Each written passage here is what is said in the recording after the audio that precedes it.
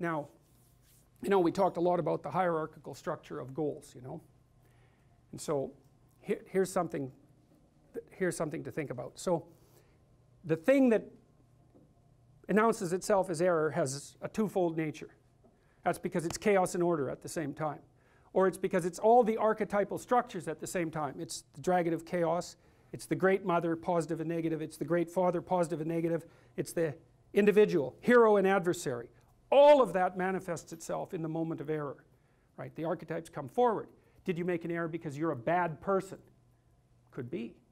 Now, so one of the things to think about with regards to that is, in the Mesopotamian creation story, when Tiamat comes flooding back, it's so interesting, that story.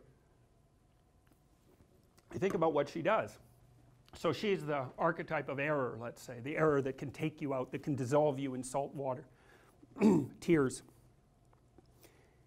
Well, she's irritated because Apsu was destroyed, so the structure is gone. Carelessness has destroyed the structure. Up comes Tiamat. She's not happy.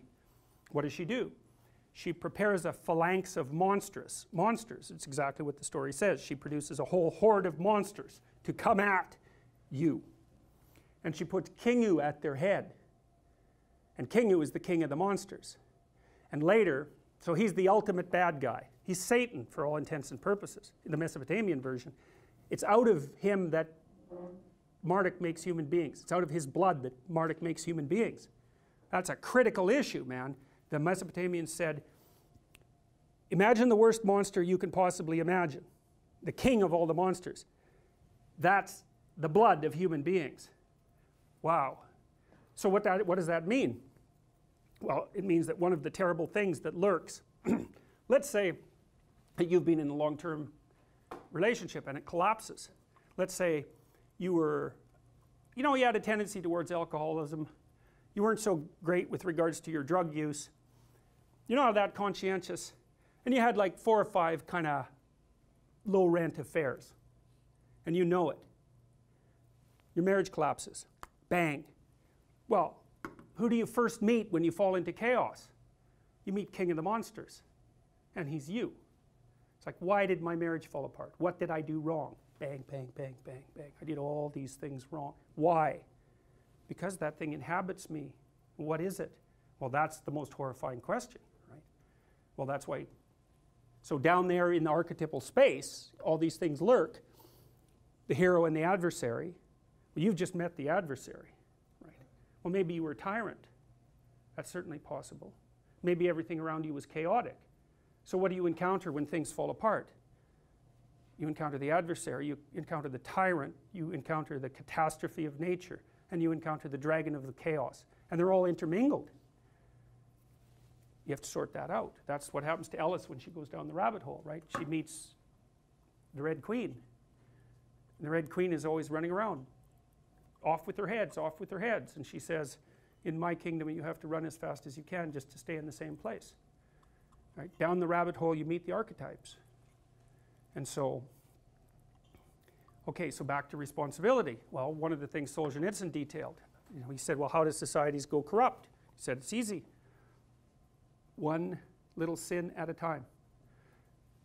You go to work, someone's lording it over you, you know that they're tyrannical, you don't have the wherewithal to stand up.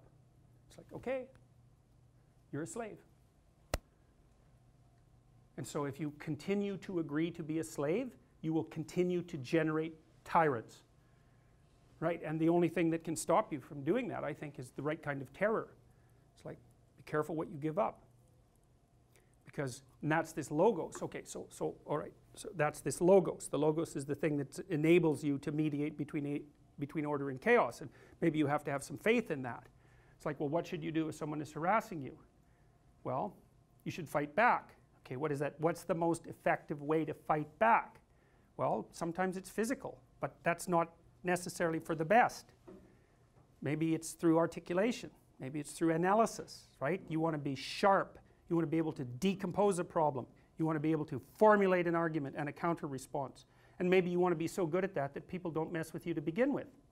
And then you're a perfectly articulate counter monster and you never have to take your sword out. That's the place that you want to be. It's like people should know after 3 seconds of interacting with you, that harassing you will be a seriously bad idea, and then you'll have a perfectly fine time with them. So, and that's part of, you know, so there's some utility in meeting the devil in the underworld, right? Because maybe he's got something to teach you. That's certainly possible.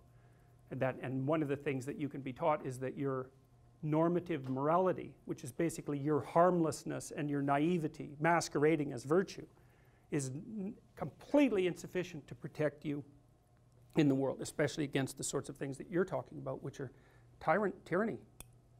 Tyrants will push until you push back. It's in their nature. They don't have internal controls.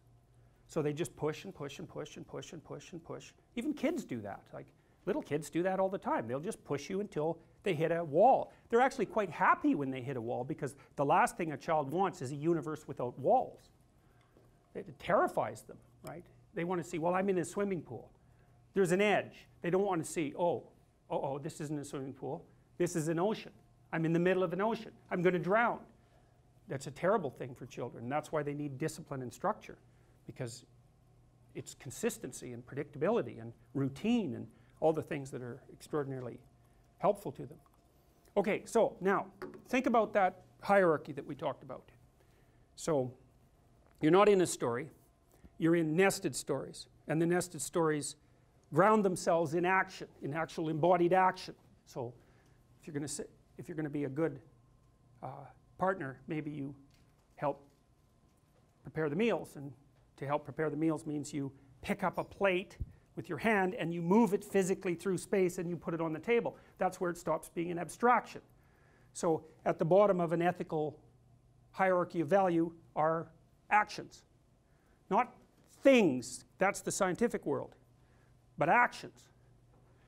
And then you can label the actions with abstractions as you move up the hierarchy. So you're good at setting the table, so that means you're good at making dinner, so that means that you've got one element of being a good partner in place, and being a good partner is one element of being a good person. And so you're not so good at setting the table and you say, well, I'm not a good person. It's like, well, no, you should go down to the higher resolution levels of the hierarchy and start there. And that's what you do when you're arguing with people. But there's another thing that's really useful about conceptualizing the hierarchy in this manner. So I think what we'll do is we'll stop now for 10 minutes, and because I want to bring up this diagram. Because what I want to do next is, it's a bleak story at the moment, because the story is something like, you're going to lay out oversimplifications in the world, and they're going to be prone to catastrophic error, and then you have to encounter what's terrifying in order to progress. And so what that means is that progression is always dependent on terror, something like that. And there's some truth in that, and that's why people don't progress. But it's not a sufficient truth, and I want to unpack that when we come back. So let's come back in 10 minutes, and then I can unpack that.